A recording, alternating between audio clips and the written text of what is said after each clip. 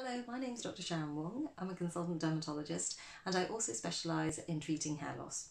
So I'm partnering with Tangle Teezer as part of their Bad Hair Habits campaign to address some of the commonest bad hair habits that we come across and that we're all guilty of doing at some point in our lives. But more importantly, we'll be sharing with you some tips that you can try at home to improve your scalp and hair health. So for me, the number one bad hair habit I come across is not washing your products out.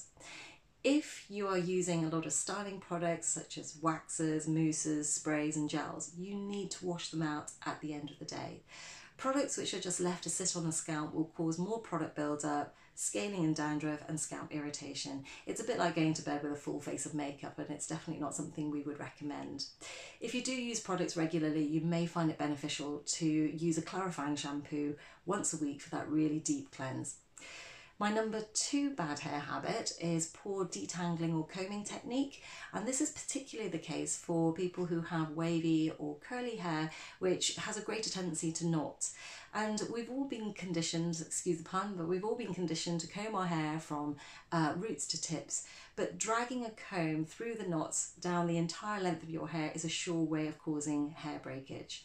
The correct technique actually involves you combing in sections, and you always start from the tip. So you would comb through a small section, starting at the tips, and work your way up gradually towards the roots. And you should be using a specific detangling brush like the Tangle Teezer, which has the correct technology.